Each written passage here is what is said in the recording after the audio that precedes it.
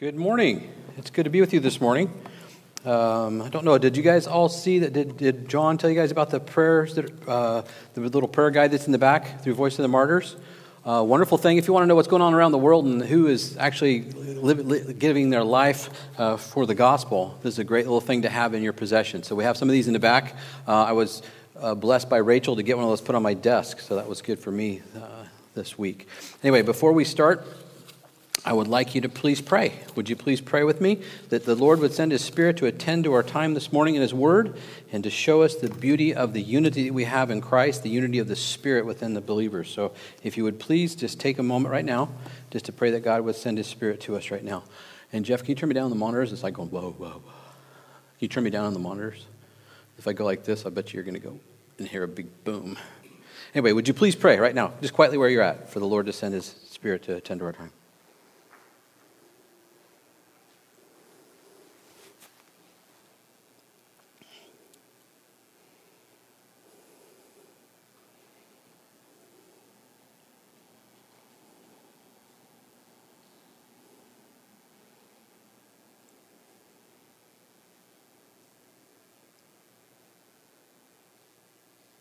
Father God, I thank you for this glorious time.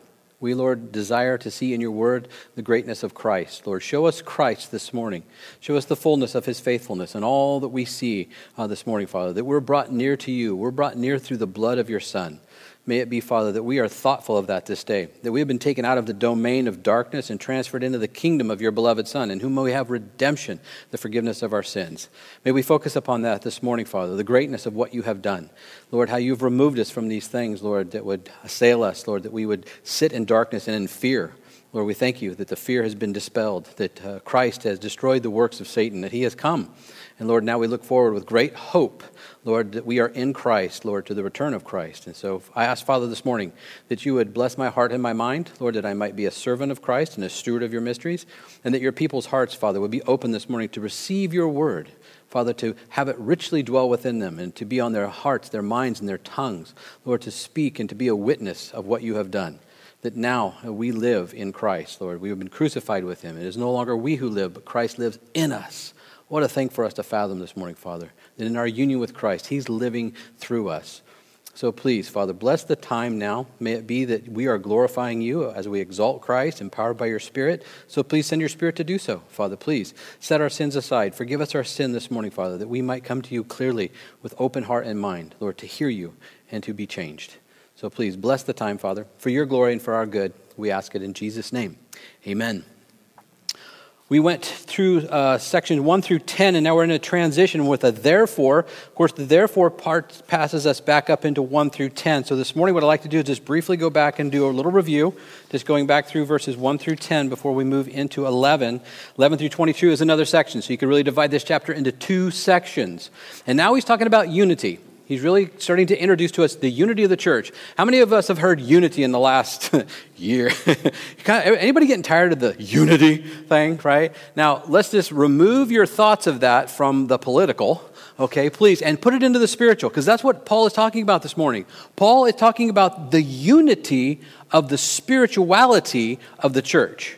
All right, so we get this unity out there in the world. We get this secular, political, all this other unity being thrown at us all the time, and so we can become numb to what God wants us to understand about the unity of His church, the unity of the Christian church, the unity that we have in Christ, and it's a unity based upon the Spirit indwelling us.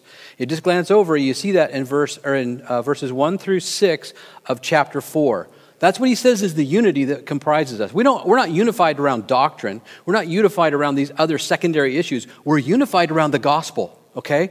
We need to understand that. We can fellowship with brothers and sisters in Christ because they have the gospel. They know the gospel, and they live out the gospel, okay? That's what unifies us. The Spirit dwelling within us, making us to understand the gospel, making us to be born again, all right? We are born again. How many of you guys been watching The Chosen, the series The Chosen?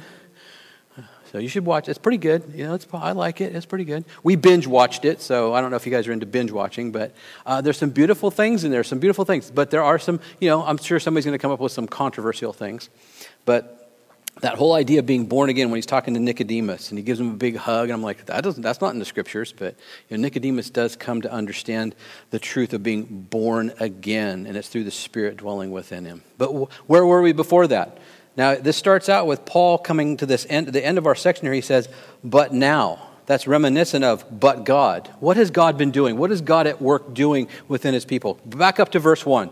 In chapter 2 of verse 1 it says, and you were dead in your trespasses and sins, in which you formerly walked according to the course of this world, according to the prince of the power of the air, of the spirit that is now working in the sons of disobedience. So there's an element of obedience to the gospel too. We understood this from the last couple times we were here. Among them, we too all formerly lived in the lust of our flesh, indulging the desires of the flesh and of the mind, and were by nature children of wrath, even as the rest. So I want to stop right there. Verse 3, even as the rest. It's a universal condemnation. Paul right now, he's going to go into this issue that the church is having of division between the Gentiles and the Jews. And he goes, this shouldn't happen because remember, universally we were all dead. The Jews and the Gentiles, every person was universally dead without Christ. So we have to understand that part of the unity that we have is we're saved together. There's no difference. There's no free, no slave, no Jew, no Greek, no Scythian, no barbarian, right?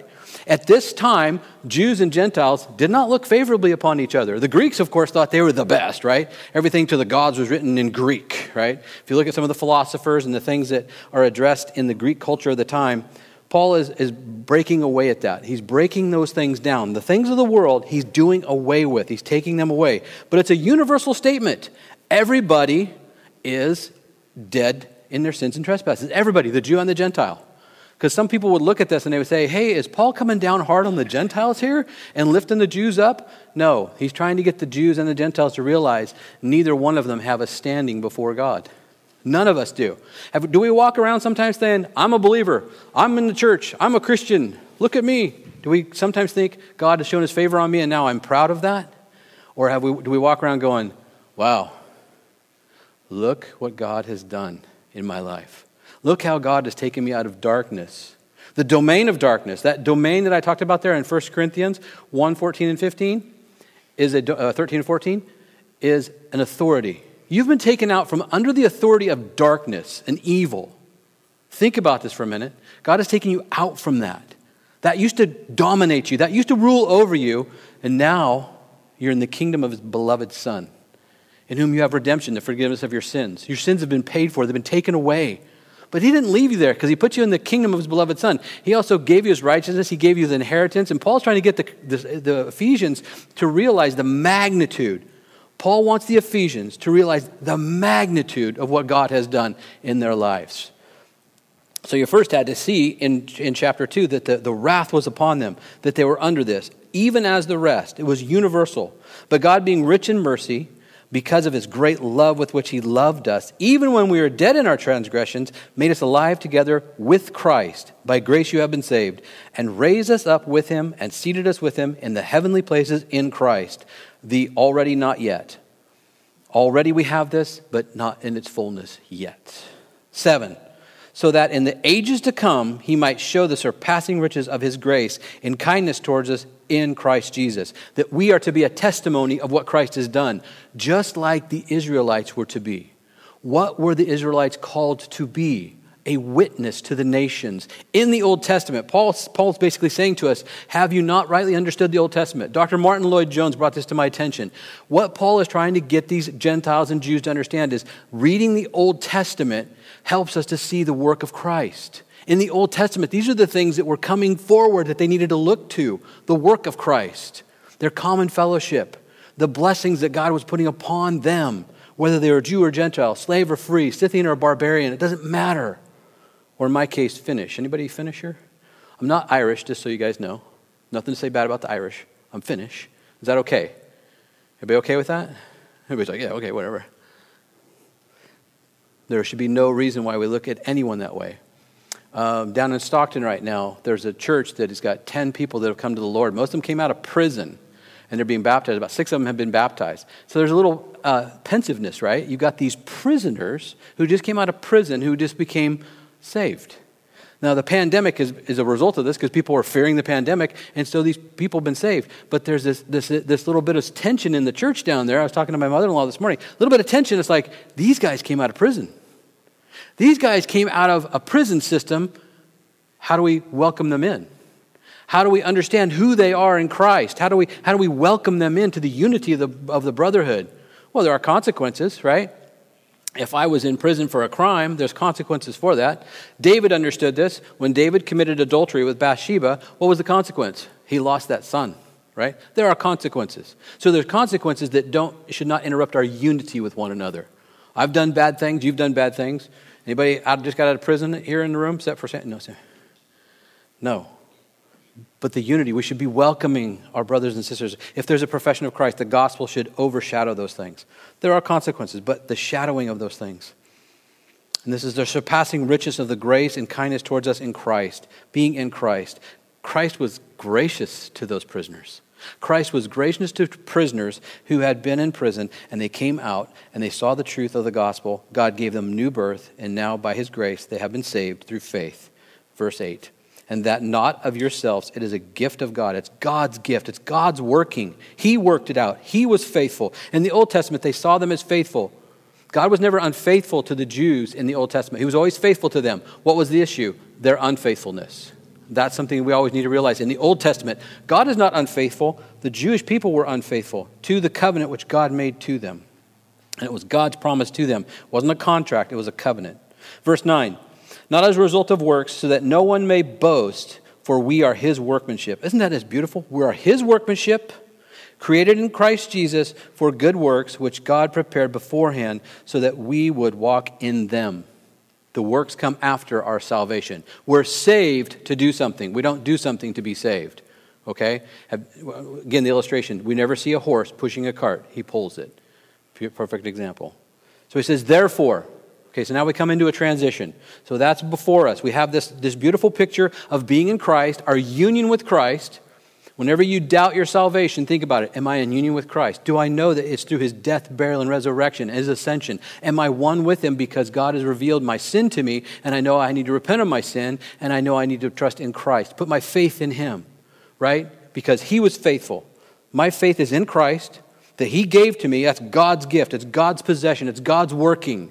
And I'm his workmanship. Therefore, I'm his workmanship. Therefore, remember that formerly you, the Gentiles in the flesh, who are called the uncircumcision by the so-called circumcision, which is performed in the flesh by human hands. Remember that you were at that time separate from Christ, excluded from the commonwealth of Israel, and strangers to the covenant of promise, having no hope and without God in the world.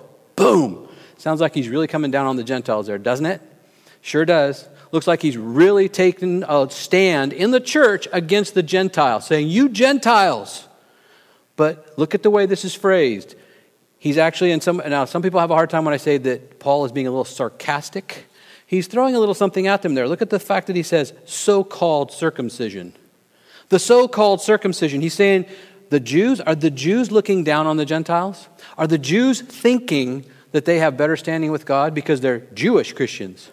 Paul's saying, no, there's a unity here. There's a beautiful unity in the church. But he says, therefore remember that formerly you, the Gentiles in the flesh, who are called uncircumcision by the so-called circumcision. Paul is making a clear delineation between that fact.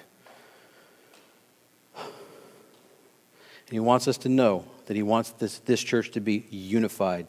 Universally, we're dead in our sins and trespasses. Universally, we're saved by faith in Christ, just like in the Old Testament. But he even says, which was performed in the flesh by human hands.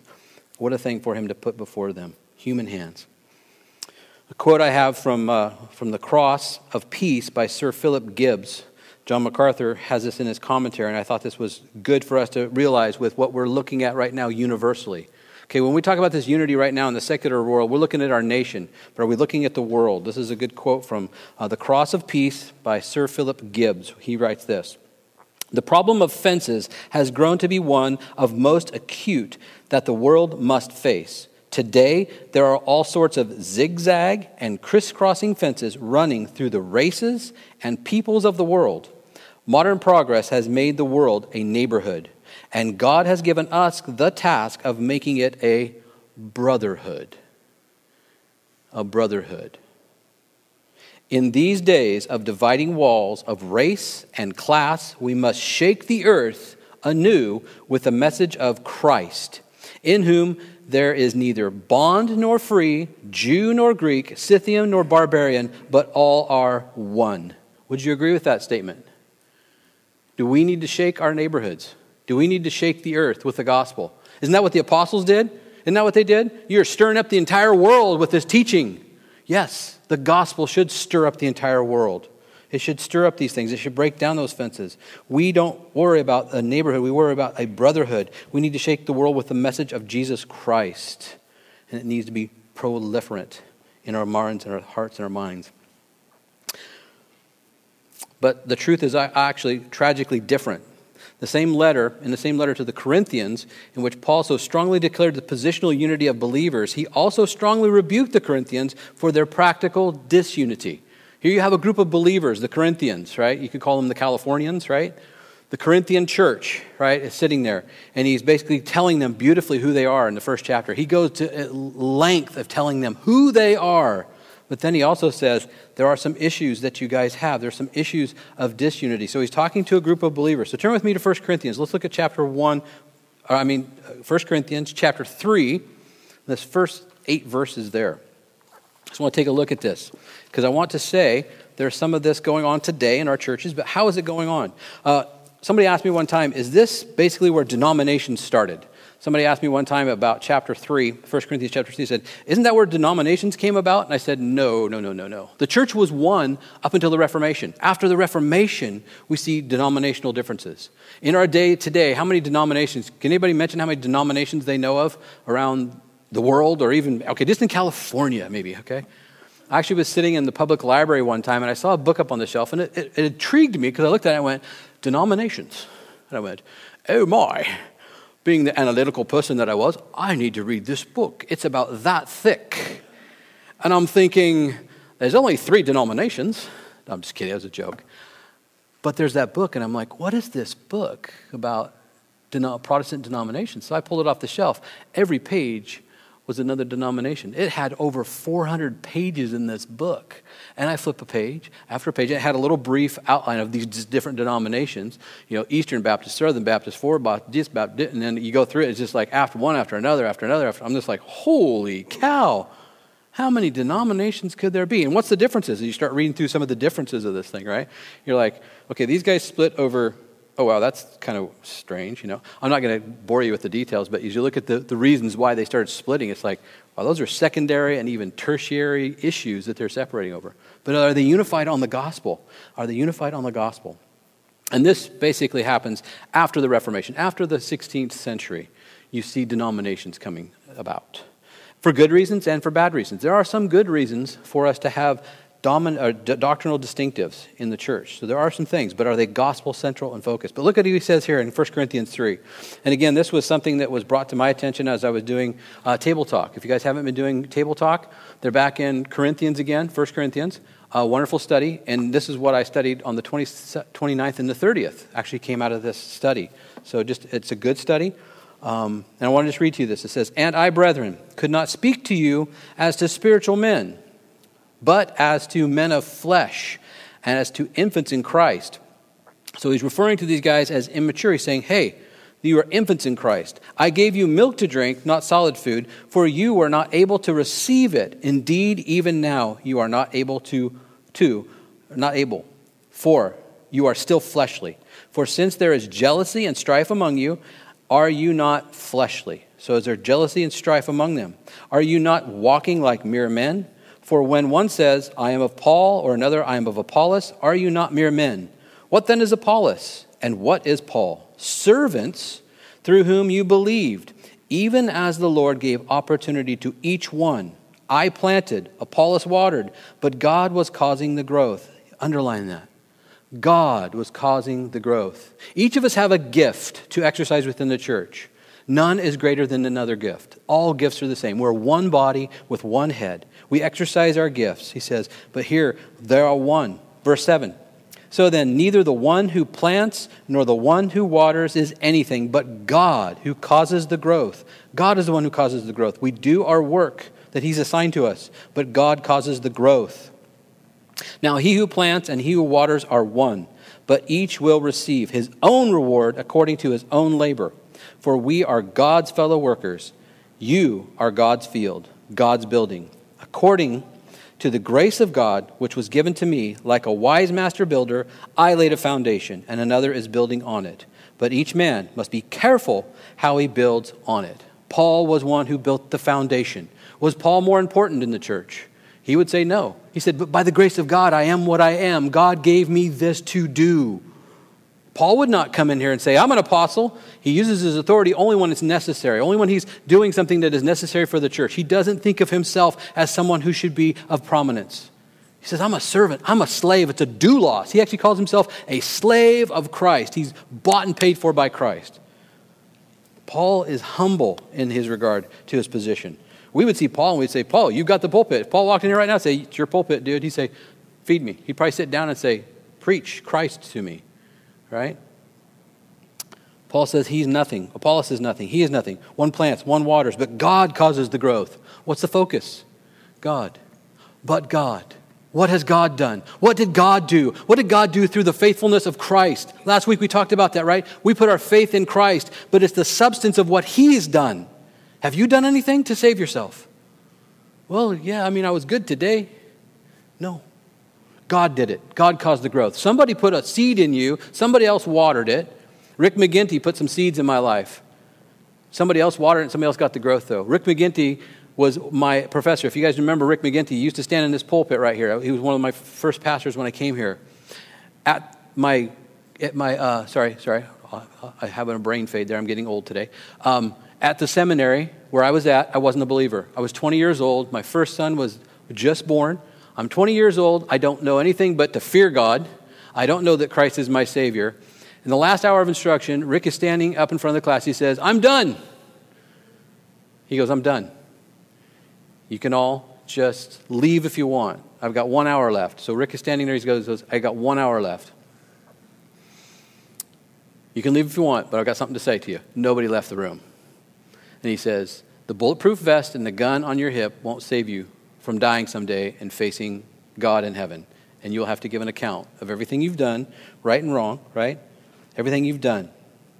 What am I building on? The foundation. So Rick stands there and he tells me, he plants a seed. He plants a seed in my life that I needed a Savior.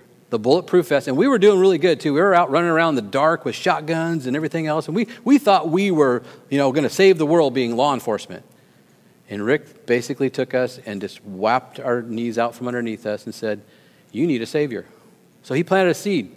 I wasn't a believer at that point. Not until a Texan walked into my house and presented the gospel to me, then that seed came to fruition. Some plant, some water. What are you guys doing? How many of you are planting seeds? Anybody planting seeds out there? Anybody watering? What are we doing? What are we doing with the gospel? What are we doing with the gospel? What would Paul have us to be doing with the gospel? What's our unity? What is the unity? We're unified around the gospel. Unified with our brothers and sisters in Christ with the gospel. Back to Ephesians. In Corinth, there was some divisions there. There were some divisions that were happening, and Paul is trying to correct them and saying, you need to have the unity of the Spirit. The disunity of the Ephesians church was primarily between the Jews and the Gentile believers. But this passage focuses on the idea of the spiritual oneness that they have, the spiritual oneness. God sovereignly chose the Jews to be his special people. The only ones that he chose among all the families of the earth, in Amos 3:2, he says the only ones that he chose was them. God chose the Jews not only to receive a special blessing, but also to be a channel of those blessings to others. Are we being a channel of those blessings? See, Paul is kind of looking back in the Old Testament right now. He's saying, have you understood what the Israelites were all about? They were a channel of the blessings of God. They were to bring things to people's attention. They were to be a people set aside, set apart for God, for a witness. All the families of the earth shall be blessed. Who was that spoken to? All the families of the earth. Genesis 12:3. Abraham received a blessing before there were Jews and Gentiles. Abraham was blessed to be a blessing. Abraham was blessed to be a blessing. Are we a conduit of that? Are we a channel of that? Israel was called to be a vessel through which the knowledge of God would be spread to the entire world. The church is now following that model, following that example. We don't replace Israel, but we follow the model of what Israel was to do. Again, Paul is trying to focus their attention on this. Again, he's bringing something to light here. He's saying the so-called circumcision is looking down on this uncircumcised. And that should never be the issue, which is performed in the flesh by human hands. It's of no value whatsoever. So remember in verse 12, remember that you were at that time separated from Christ. 5 things in verse 12 we need to look at. The first thing we looked at is this issue of a social alienation. They were socially alienated through the Gentiles and the Jews and through the Scythians and the barbarians and the Greeks. There was a social alienation that was going on, and he wanted to draw attention to in verse 11. Verse 12, he's saying, now we need to talk about these other issues of the spiritual alienation. There's 5 of them in this text. Now, here's the thing. He's going to say you're alienated from these things, but now, he says, now you're not. So we need to look at the negative to understand the positive. Do you guys like the positive or the negative? How many of you like negatives? How many of you guys like contrasts? You guys like to look at things in a contrast? You can see things very clearly when you contrast them, can't you? Paul is doing that for us right here. Paul is going to say, here's the things that they were alienated from. Here's the things that they didn't have. Everybody didn't have these things. The Jews, the Gentiles, everybody didn't have these things. And now we need to look at them. He says, remember this. He says, remember that you were at that time. So Dr. Martin Lloyd-Jones says, he's referring to a point that no one was there. No Jew or Gentile in like manner was there. And we need to read the Old Testament with a picture of Christ in the Old Testament. Did Jesus echo that? Road to Emmaus in Luke 24, Jesus says the very same thing. He says, the Old Testament, all the prophets and the apostles and the writings are about me. Would have been great if he would have went through the whole Old Testament and shown us that. But Jesus would concur with that thought. That in Luke 24, on the road to Emmaus, he tells those disciples that everything is about him. So now he says, remember that you were at that time separate from Christ. Wow, separate from Christ, excluded from the commonwealth of Israel, strangers to the covenants of promises, having no hope, and without God in the world. That's a thing for us to just fathom right there, what we have in this regard. So first of all, they were Christless, separated from Christ, the Messiah. If you've noticed multiple times, Paul keeps telling them, with Christ, in union with Christ. The beauty of this is that we're in union with Christ. They therefore had no messianic hope of a Savior or a deliverer. Their history had no purpose, no plan, no destiny, except the ultimate judgment of God, of which they were unaware. They were unaware of it. They were separate from Christ. They had no union with Christ. Now, if you here this morning know the gospel, you're in union with Christ. Can anybody here tell me how you were saved? Can anybody tell me what the gospel is? Is the gospel complex? Really quick question. Is the gospel complex? If I were to ask you to give me, and I have my new Fitbit watch on, if I were to ask you to tell me the gospel in 30 seconds, could you do it? 30 seconds. You got that? Everybody? Yeah? Can you do it? 30 seconds. I should hear the gospel. Boom, like that, right? I'm not talking about a doctrinal dissertation. I'm just saying 30 seconds, you should be able to think about the gospel and articulate it.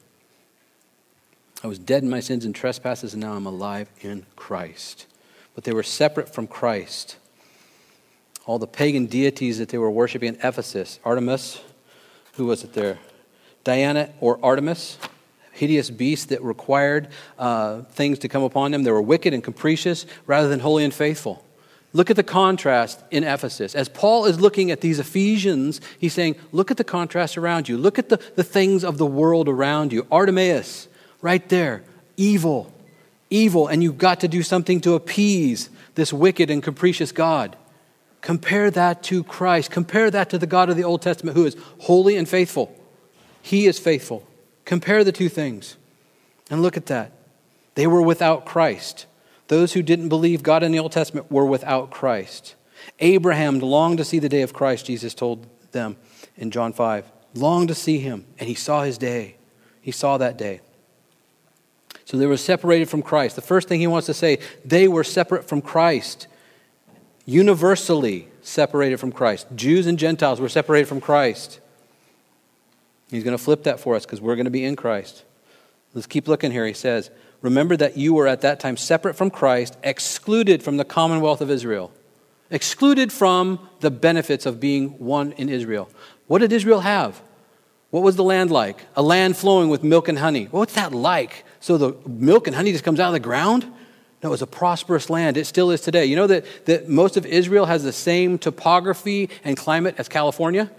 Is that interesting? I found that interesting when I found that out. I'm like, wait a minute. That is pretty much, and you see the mountain range there. If you look at California and you look at Israel, they have very similar topographies and blessings. So when we talk about the commonwealth, it's the land and the fruit of the land that they had. They were a blessed people. They were taken into the land of Canaan. They were taken into a land of promise, flowing with milk and honey. Isn't California like that? We have it all. We have everything. We export stuff to the entire world as long as we can get the water to water it. So there's this commonwealth, but they were separated from that. They weren't having those benefits. But there's a commonwealth that Israel had. They were blessed in these things. They were spiritually alienated because they were excluded from the commonwealth of Israel.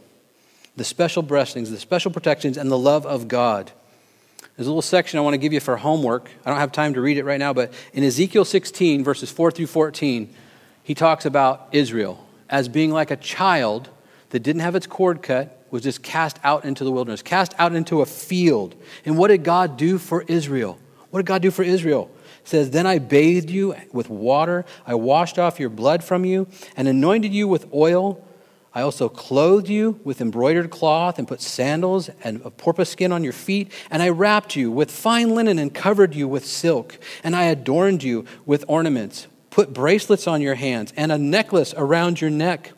I also put a ring in your nostril. You don't need that. That's okay. Anybody? Never mind. Only the girls. Earrings in your ears and a beautiful crown on your head. Thus you were adorned with gold and silver, and your dress was of fine linen, silk, and embroidered cloth. You ate fine flour, honey, and oil, so that you exceedingly beautiful and advanced in royalty. Then your fame went forth among the nations on account of your beauty, for it was perfect because of my splendor, which I bestowed on you. See that? You were beautiful because God put his splendor and he bestowed upon you his perfection, his splendor which he bestowed on you, declares the Lord God. Verse 14 of Ezekiel 16. You were what you were because I made you look good. That's what he's telling them. But he took them out of the field. They were basically cast out, squirming in their blood. No cord cut yet, but he went and took care of them. He gave them a land flowing with milk and honey. That's what it means to have that commonwealth of Israel, that you had this blessing, that they were alienated from it, but now we have this prosperity. God watches over us. Anybody in need this morning? Anybody need a meal this morning? Did everybody eat breakfast this morning? I had fig bars in my office because I forgot to eat before I got here. It's okay. We got snacks in the kitchen. If anybody needs food, we got it, right? We are cared for. We are well cared for because we're in Christ. More so that we're in Christ. We're grateful because we're in Christ. We understand this is commonwealth of Israel, but they were alienated from it and strangers to the covenants of promise. Strangers to the covenants of promise. The third thing I want you to notice there is the Gentiles were spiritually alienated because they were without a covenant with God. Strangers to the covenants of promise. The supreme covenant of promise was the one given to who? Abraham. Abraham. Genesis 12. Again, quoted in 15 and 17. Throughout Genesis, the first section there. It says, I will make you a great nation, and I will bless you and make your name great, and so you shall be a blessing. And I will bless those who bless you, and of the one who curses you, I will curse. We want to make sure we're good friends with Israel, right? We want to make sure that we are blessing them. They're a blessing to the earth. But how many times have people come up against them? Time and time again. But the blessing is to Abraham. And in Romans 4, Paul's going to make the case. This blessing came to Abraham before what? Before circumcision, before the law. Before you thought you could do it on your own, the blessing came upon Abraham. Nothing that Abraham did. Inherent within the one great covenant were the Mosaic, the Palestinian, and the Davidic covenants. And even the new covenant. Remember, we've talked about this. Jeremiah 31:33. The new covenant that he talks about is to an old covenant people. The new covenant naturally comes out of the old covenant. The new covenant doesn't delete the old covenant, it fulfills it. The new covenant that Christ fulfilled is a fulfillment of what was required. Think about that for a second. What was required? Perfection. Who did that? Who did the law perfectly? Anybody here? Should have maybe one or two people who have, since birth, have completed the law. Anybody? There should be at least two of you here. There's zero. That's good. Everybody knows that you can't do it. So we've covered total depravity. Who could do it? Christ. Who is the blessing to? Abraham. All the way back in the Old Testament, the blessing was to Abraham before Christ was even there. How could this be? Abraham looked for Christ and he saw his day and rejoiced. In the Old Testament, there was pictures of Christ. In the Old Testament was pictures of God's grace and mercy. Hosea says, I don't require sacrifice. What does Hosea say? He says, I require a heart that is before me, the compassion and mercy, that we exemplify God's mercy. So they were alien, they were strangers to these covenants of promise. We're not. See, flip all of these back over, we're not. We get that. We have a covenant with God. We're in that covenant with Abraham. We're sons of him through faith in Christ. We're sons with Abraham. We get those blessings. Not now, but then later on. We're well cared for here, but someday we'll see the blessings of Abraham in fullness. Having no hope. Wow. What is it like to have no hope? Look around you in the world. What's it like to have no hope? How many of you have hope this morning? How many of you are trusting in a Savior to return and gather you up and you live? Everybody's supposed to raise your hand. So on the other one, nobody. Now everybody raises their hand. If you don't, I'm going to evangelize on the way out the door. Where's our hope? Where's our hope? They were alienated, right? Alien strangers without hope. That's what you see in the world right now. You've got the beautiful picture of walking out of here and saying, I got hope. Get the t-shirt. The t-shirt, by the way, is going to say, but God, and on the back it'll say, but now. And so you tell them, but God did this, and now I'm like this. We got to get some t-shirts. Fourthly, let's look about this fourthly. Alienated, they're with hopeless, having no hope. Those who have no Christ, no commonwealth, no covenants of promise, also have no hope. True hope can be based only on true promise. Only true hope can be based on true promise, God's promises, and his faithfulness. Last week I made that nuance. I said, we are banking on the faithfulness of who? God, in Christ. We're banking on him being faithful. Everything that he has said he would do, he did. Are you banking on that this morning? When somebody asks you what the gospel is, it's like Christ, his faithfulness. I'm banking on his faithfulness. I'm banking on what he did. I got nothing. He's got it all. And God put me in union with him.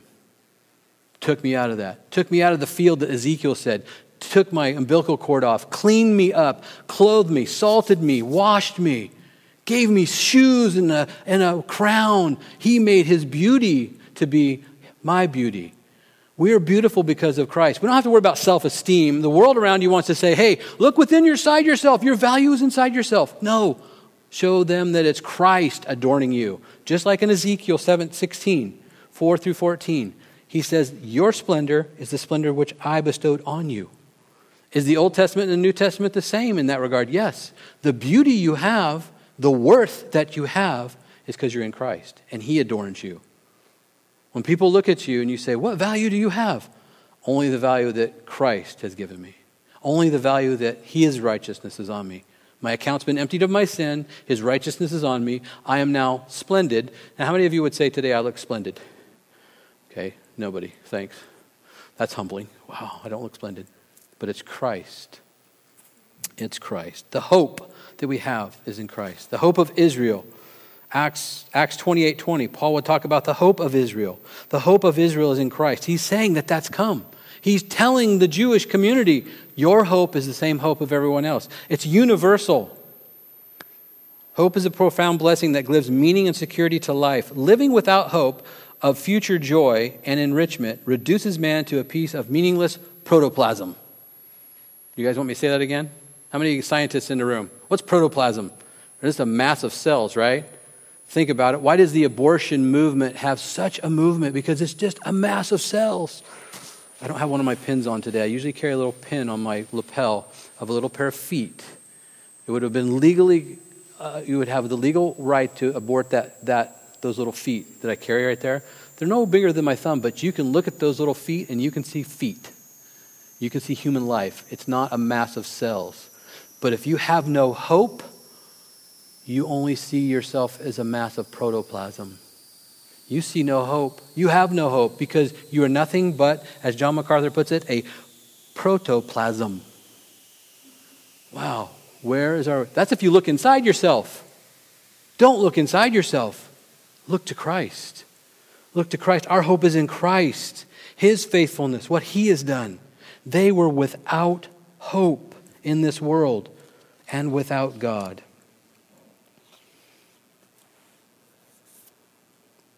Israel was able to have complete hope in God's promises because he had every resource at his disposal and because he cannot lie. God cannot lie. God cannot lie to us. Everything he says he will do, he will do. He is faithful. We bank on that. Strangers to the covenants of promise, having no hope and without God in the world. Fifth, and most importantly, the Gentiles were spiritually alienated because they were without God in the world. You guys remember in Acts 17, Paul is on Mars Hill, and they had all these temples to all these gods, and he went out there and he looked at them all. What did they have just in case they messed up and they missed a God that they needed to recognize? The temple to the unknown God. In Acts 17, 22 and 23, it says, I want to tell you guys about that unknown God you got out there. The one you thought you needed to have something with. How many of you ever encountered people who just want to add Christ to everything else that they've got going on? I've met people like that. I met people who worship the pantheon gods, and they just came here and they said, hey, I want to get baptized. You want to get baptized? Cool. Yeah, I've been worshiping the pantheon gods. I heard about Christ. I just want to add him to... Oh, time out. Sorry. There's an exclusivity with Christ. He is the only God. Well, can I just add him to... No. Well, I practice... No, you can't practice that anymore. You've got to change. Well, what about this? I said, no. I said, we'll help you. But you've got to get rid of your old life. The individual did not want to get rid of their old life, did not want to get rid of their old gods, did not want to get rid of everything because I said Christ has to be exclusive to that individual. They felt condemned. They left. I went, sorry about that, but I was presenting the gospel to you. It would have either brought conviction to salvation or condemnation to death. Sad moment for me, but I couldn't change the truth of the gospel just to appease someone who wanted to add them to everything else they were doing. Without God in the world, they turned to the world. That's a reality. Not every time you present the gospel to somebody does it turn out good. Sometimes they choose the world. Without God in the world, but now. Everybody underline that, please. That's your but God. That's your but now. That's your t-shirt. But now. But now, right this very minute, anyone who doesn't know Christ, that you would consider who Christ is. Right now you would consider the debt before a holy and righteous God, that you would not fall into the hands of the living God, that you would not have to face God and pay for your sins because you will not be able to. The wages of sin is death, but the free gift, don't you love the conjunction but? But the free gift of God is eternal life in Jesus Christ. 13, but now in Christ Jesus, you who formerly were far off have been brought near by the blood of Christ. That was a term for Gentiles, for the Jews. They were those who were far away. The Gentiles were a group of people known as those who were far away, far off. The Gentiles were far off, but the people of God all were near. He's playing on the fact that he's looking to the Old Testament. He's looking there and he's correcting the Jews right now. He's correcting them and he says, guys, they're brought near. The promises were for every nation, for every tribe, tongue, nation, and people group. Should we be concerned about missions? Yeah, because the gospel goes out to every tribe, nation, people group, all over the planet. Remember, I've quoted Mark 16:15, where we're supposed to go out and proclaim the gospel to who? All of creation, all of the created order, everything. I'm not saying you evangelize your cat like I do, but we're supposed to preach to everything in the created order, everything out there, every aspect of the creation is a testimony of God. Because we are with God. So just flip all those over now. Let's just go back up there. Go back up with me, please. What were they separated from? From Christ. Are you separated from Christ? No, you're in Christ. They were once, formerly that. But now you are in Christ. Are you excluded from the commonwealth of Israel? No, you've been blessed as Abraham is blessed. Blessed to be a blessing. In whatever measure you've been blessed to be a blessing, just like Abraham. Are you strangers of the covenants of promise? No, we see the covenants of promise. We see what God promised to his people, his chosen people. We see that he has promised them an abundance. Having no hope, you have hope. Now you have hope. You have hope in Christ. You have hope in his return. You have hope in the fact that he did the work for you. And without God in the world, you've got God and you're here in the world. All I want to know amongst you is Christ and him crucified, he told the Corinthians. All I want to know amongst you is Christ and him crucified.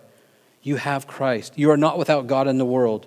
But now in Christ Jesus, you who are formerly far off, you who are Gentiles, who have another race, you've now been brought near by the blood of Christ. You've now been embraced by God through the blood of his Son.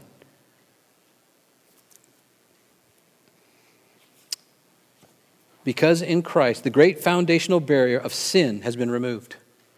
I'm going to quote John MacArthur here, this last little section. This is John MacArthur's quote. Because in Christ, the great foundational barrier of sin has been removed. Every other barrier has been removed as well. Those who are one in Christ are one in each other. One in Christ means we're one in what? Each other. We're unified because we're in Christ. If you're in Christ, you're unified with all those who are in Christ, all those who profess the gospel, whether they realize it or act like it or not. The purpose of the Lord's table is to remind us of the sacrifice of our Lord, made not only to bring us to himself, but also to bring us to each other. We're to be one. We're to be unified. By removing our sin, Christ gives us peace with each other and access to God. Is that not comforting? You have access to God. Through the high priesthood of Christ, as the author of Hebrews would say, you can now come confidently to the throne of God in time of need. Do we just come when we have a need?